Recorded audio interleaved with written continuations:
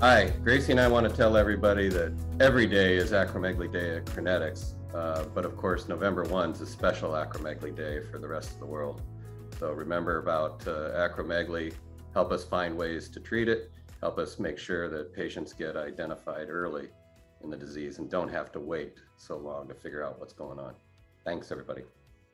Patients I've talked to have to schedule their entire month around when they're going to their healthcare provider to receive their monthly injection. Crinetics is working on paltusotine, which we believe could be an oral alternative to these injections. Currently, we are embarking on phase 3 clinical studies of paltusotine to evaluate the safety and efficacy of this experimental agent. My dog Ritz is very much excited about acromegaly. Is a serious disease caused by too much growth hormone secretion from a pituitary tumor.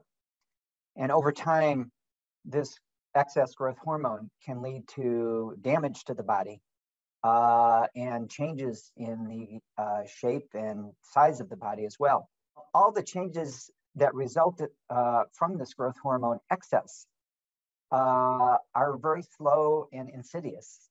And it can be very difficult for a patient and a physician to know that this is even going on. As a result, when you look at how long does it take to diagnose acromegaly, that can be measured in years oftentimes. Acromegaly Awareness Day is a great time to recognize that the Pathfinder program's in full swing. We're launching the Pathfinder phase 3 clinical studies at over 80 clinical sites, 19 countries around the world, and teams working really hard to get new sites open every day. Clinical trials are a great opportunity for patients to access potential new treatments before they're widely available and have the opportunity to help advance medical science and improve patient care for the future. Everything we do here is focused on patients. Every program, every drug starts with an idea and a chemist making a molecule. From there, we take those molecules and we test them in our biology and our analytical labs. And that early discovery work lays the foundation for compounds moving through our optimization process, our development cycle, and ultimately into the clinic. That's a long road, and it's good sometimes to take a break and see how far we've gotten, especially on a day like Acromegaly Awareness Day. Because even though our days of working on paltusotine in the lab are well past us, every day we're still working to develop the next great compound and the one after that, hopefully finding novel, better therapies for our patients so they can have better lives. I get to work with patients every day, and I'm always so amazed and just at the tenacity of patients and the spirit that they have. They work with Crinetics and they're sharing their voice, they're sharing their experiences through our Patient Leadership Council and through other projects that we do. And they're really trying to make things better for the patients that will come after them and get diagnosed after them.